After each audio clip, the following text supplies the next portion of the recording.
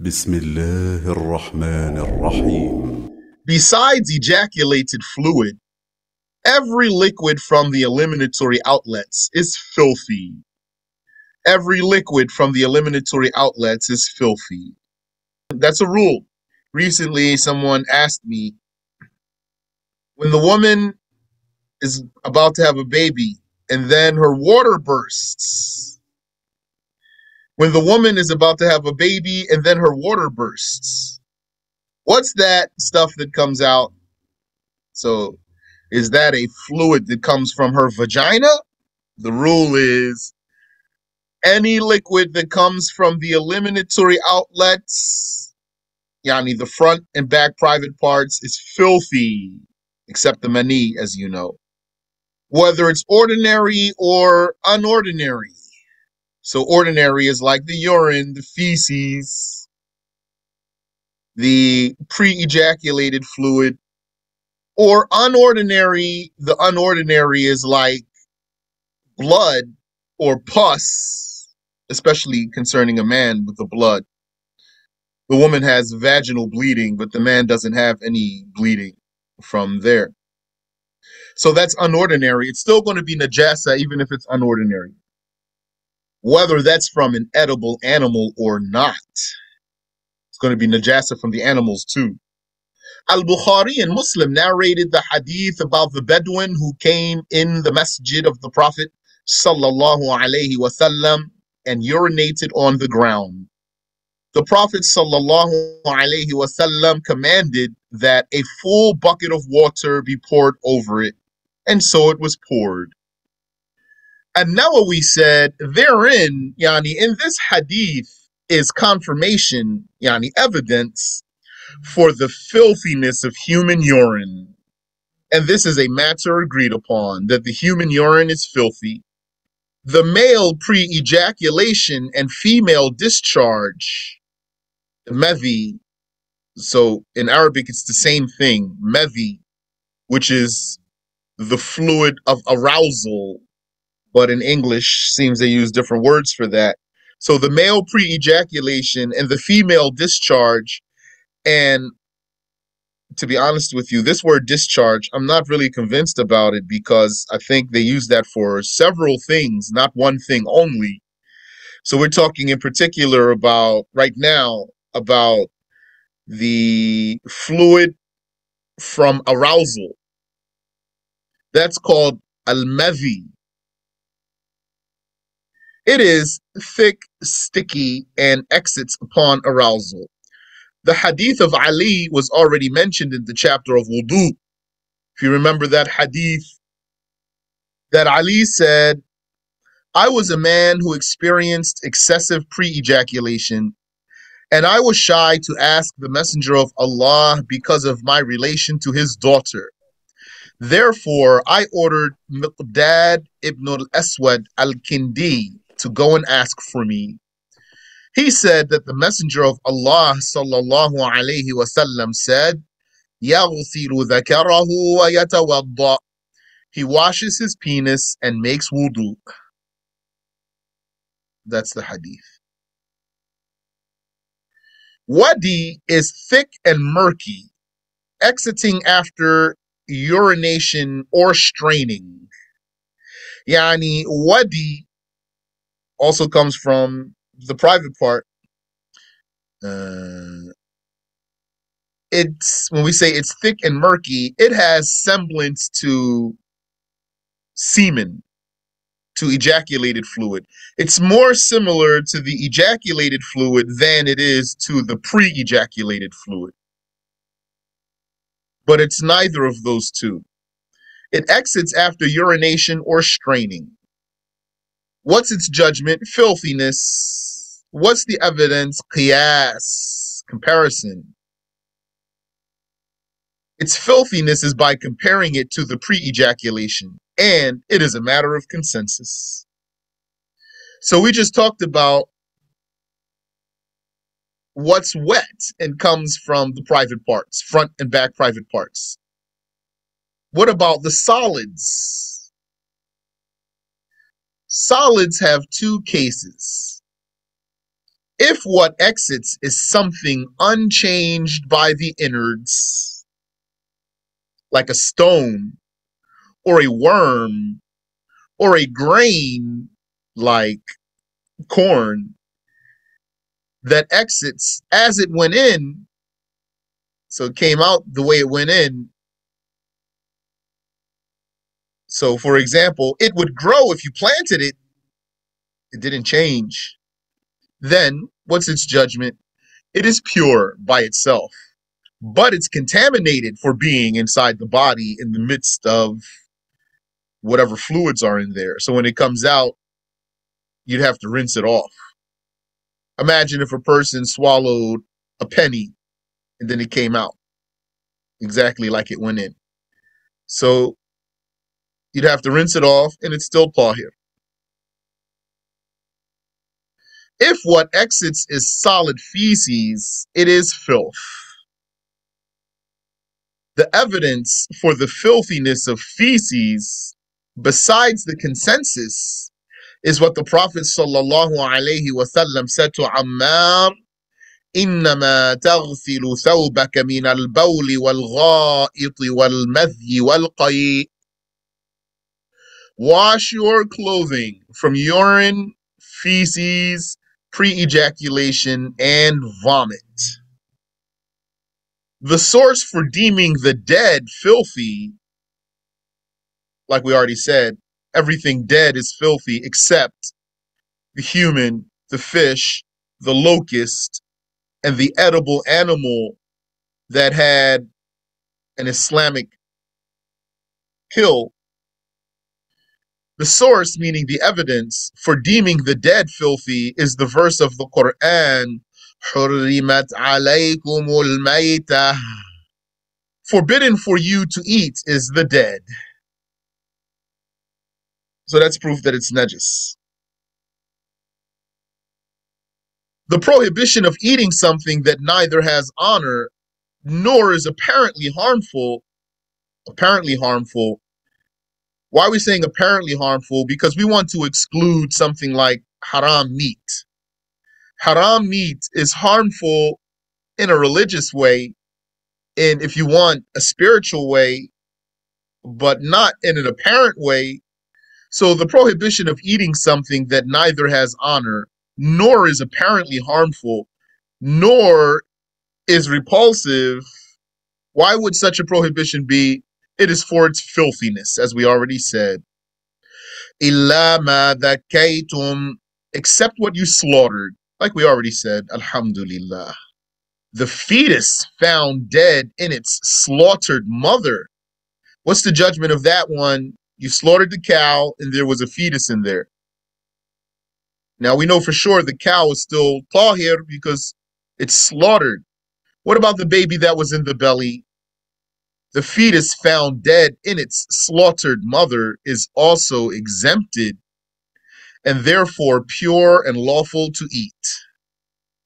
Saying that it's exempted, that's a saying. That's a saying that it's exempted. It is said that it is not exempted, rather that it is slaughtered.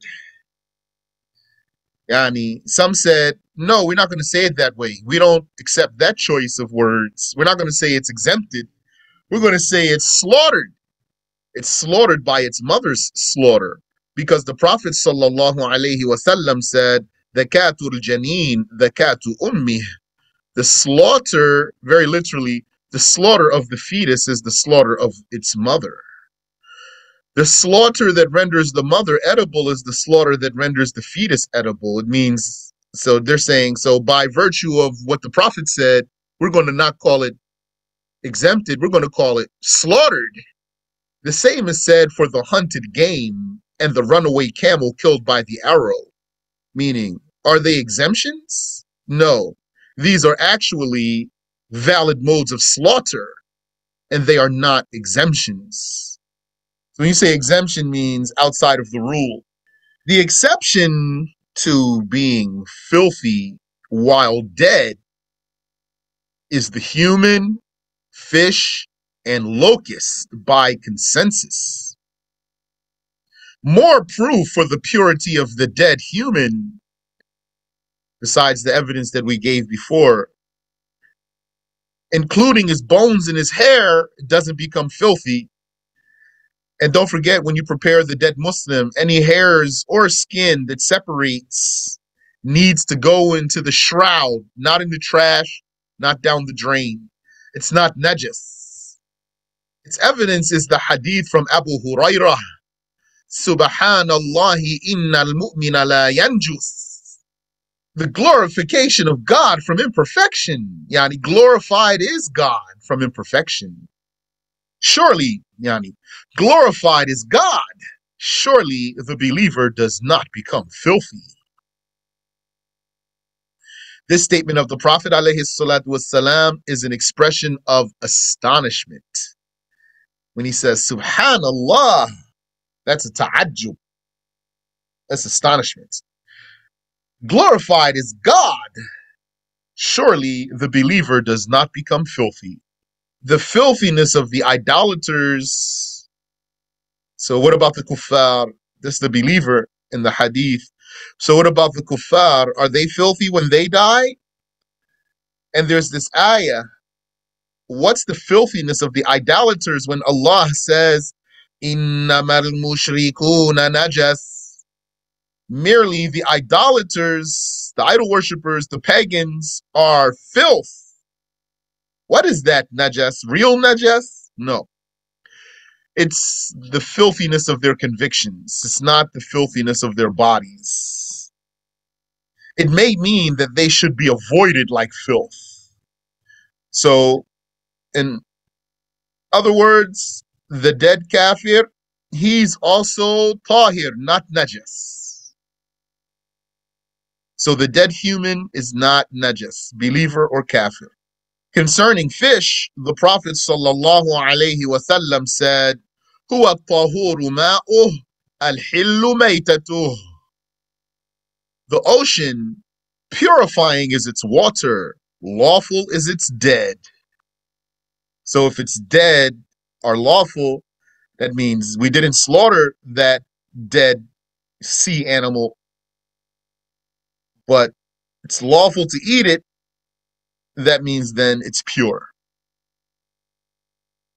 And for locusts, he sallallahu alayhi wasallam said, Uhillat lana maytatan as-samak wal-jarad. Two dead animals are lawful for us, the fish and the locust. A piece severed from the living, a piece that's severed from the living. So let's say you had a cow or a goat. So what if someone just cut his ear off while it's alive, or cut his tail off, for example? Or that also includes the hair that falls off of the animal. If you have a cat and the hair comes off of the animal, what's the judgment of that? A piece severed from the living has the judgment of that creature had it been dead. So what's the judgment of a cat had it been dead? Najas? Yes. So then what's the judgment of its hair when it comes off? Najas. A piece severed from the living has the judgment of that creature had it been dead. Because the Prophet ﷺ said, مَا قُطِعَ مِنْ حَيٍّ فَهُوَ كَمَيْتَتِهِ. Whatever is cut from the living is like it, had it been dead. Yani, is like what it came from, had it been dead. Had what it came from been dead. Excluding hair, wool, feathers, saliva, and semen of an edible animal. The saliva. Okay, so let's unpack that. Excluding the hair, wool, feathers, saliva, and semen of an edible animal. So first of all, when it comes to the edible animal, then for sure this is the case. The cat is not edible. That's the example I gave you. The hair came off that cat. So it's going to be najas. And then someone might say, hey, you just said excluding the hair of an edible animal, not any animal. Excluding the hair, wool, feathers, saliva, and semen of an edible animal. So, for example, goose feathers. What's the judgment of a triple fat goose? So what's the rule? Got to resort back to the rule. The rule is whatever comes off of a creature has the judgment of that creature had it been dead, except if it's an edible animal. If it's an edible animal and that's hair, and except if that's hair or wool or feathers, let's take those three first. The hair, the wool, or the feathers, hair and wool is pretty much the same thing here. The hair, the wool, and the feathers of an edible animal, if it comes off of that animal while it's alive, then it stays pure. So if those feathers in your triple fat goose came off of a living goose, and I don't think he's going to be cooperating for that, then those feathers are pure. But if they came from a dead goose, which is more likely, then those feathers are najas unless that goose were slaughtered, because a goose is an edible animal. Then if the goose were slaughtered and you took the feathers from it, then they're still pure. So maybe I said a lot there. Let me repeat. A piece severed from the living has the judgment of that creature had it been dead. Because the Prophet sallallahu alaihi wasallam said, "Ma quti'a min hayy fahuwa kamaytatih." Whatever is cut from the living is like it had it been dead. So like what? I gave you an example.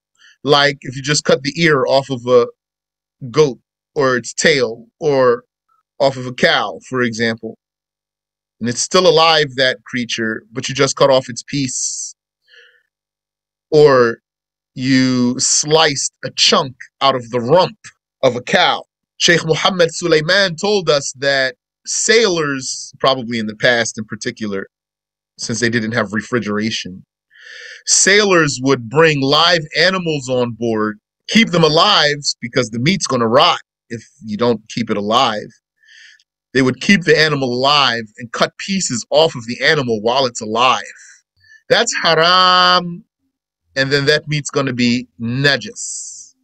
So whatever is cut from the living is like it had it been dead, excluding hair and wool, which are like the same thing, and feathers, so that's like hair for birds, excluding hair, wool, and feathers of an edible animal. So if you get confused here, just think of the sheep. Don't they take a sheep while it's alive and they shave the wool off of it? And we benefit from that wool in many things, in many ways. So remember the sheep. And then if you remember the sheep, you should remember the rule. So that sheep is alive. It's an edible animal.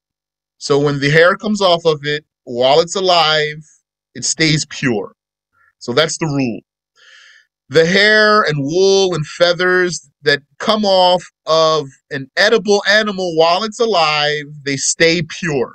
So pigeons, for example, they're edible. So if you saw a pigeon in the street and then he flew away and a feather came down, that feather is still pure. Now, as for the semen, we talked about that in the first lesson. And now as for the saliva, I need to review. Question. You said, so pillows and blankets with feathers are okay? Goes back to the rule I just said.